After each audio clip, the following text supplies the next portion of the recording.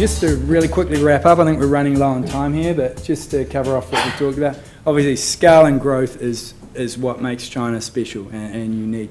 Third-party sales platforms are not buying from your traditional retailers, they're buying from third-party. Purchase motivations, the usual price convenience, but also location. A lot of them aren't serviced by stores, and fakes. Key to have integration with your websites and social media and mobiles, increasingly relevant in China, and trying before they buy. What it means is China's consumers are becoming more confident and they're going online for research. They're searching for info not always where you think they may be, the likes of Taobao and Ctrip, etc. The masses can be reached online and the masses can reach you. Setting up a physical retail store is expensive and your money can go further online.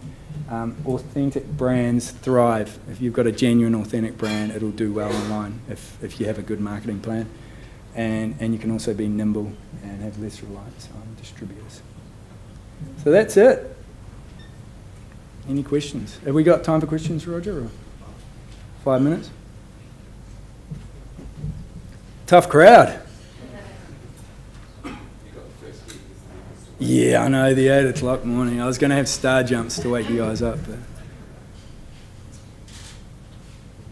If you were setting up a Tmall store, yep. What sort of time is involved in sort of from where to go, doing your research, setting up? Yeah, if you're already in China, it's pretty straightforward. You're looking at a matter of, I'd say about 6 weeks. But if you are not in China already, you need to have that trademark. And that all takes time. You need to have a registered company, a WFOE, or have an agent working for you. So those are the types of things that you need to consider. But as you say, doing the research I would highly recommend it. Just because something's selling well in Australia and other markets globally doesn't mean it's going to sell well in China. So I'd definitely, rather than just leaping in, do a bit of DD first and ensure there is a market. And do you need to localise your products and things like that. But yeah. From Brown Brothers, we're getting involved now with building up our Weibo presence. In Australia, through Facebook, a lot of what we do is about consumer engagement rather than going for sales.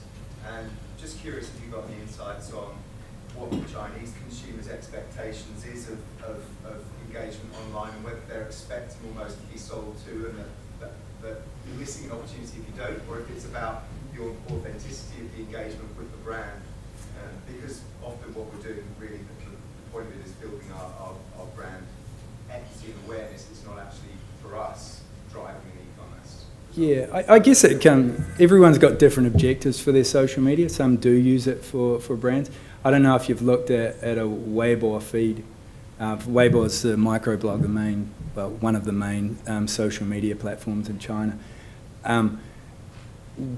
There's a lot of advertising on it, and it's actually driving consumers away. They're going more to your WeChat now, just because it's just so cluttered with advertising. But it still is an important platform to help educate, and a lot of people are going there for information. And as I said, they're trusting brands more that they see on there. It's helping build familiarity, and things like wine, which does require some learning for a lot of consumers that maybe not so familiar. It gives you an opportunity to help build that education, talk about Q&As and things like that. So, yeah, so that would be a better angle for it as an outcome, to go for the trust, the learning. I don't think the two are mutually exclusive. I think it's just playing it very well, and rather than just being this constant sales, is building their trust through education and building your brand, and then occasionally throwing in some sales type posts.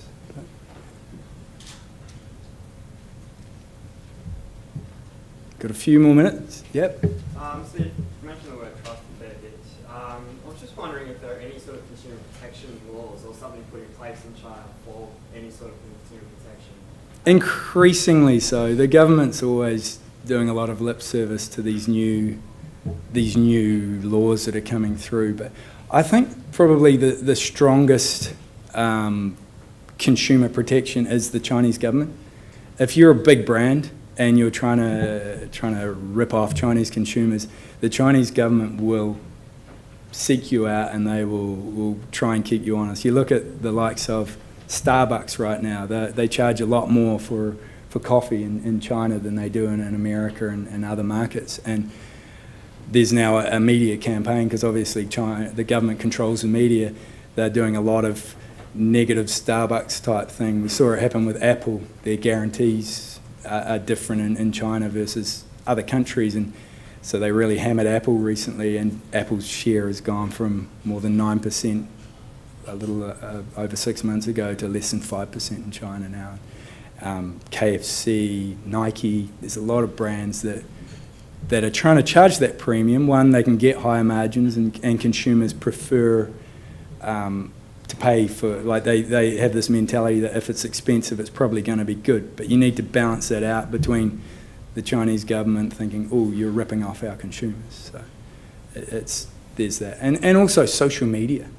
When you try and pull the wool over a consumer's eyes in China, they will very quickly find you out, and they'll tell the world on social media. So whilst there are laws and sometimes are policed, I think the market's a lot more of a regulator than these laws.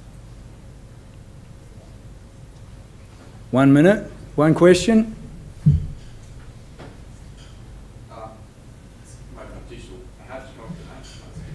It's a good question.